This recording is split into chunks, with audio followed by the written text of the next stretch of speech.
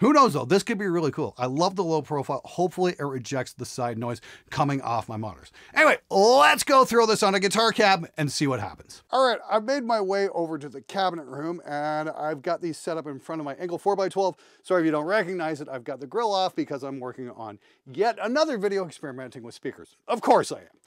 Anyway, yeah, we've got the two Austrian audio mics set up right here, and getting them into phase was like super simple. It's just basically throw them up, line them up with your hand, and away you go. And they're pretty much aimed at each of the little glue blobs here. So we've got the dynamic over here and the condenser here. And I gotta say, I'm really impressed with the sound on these.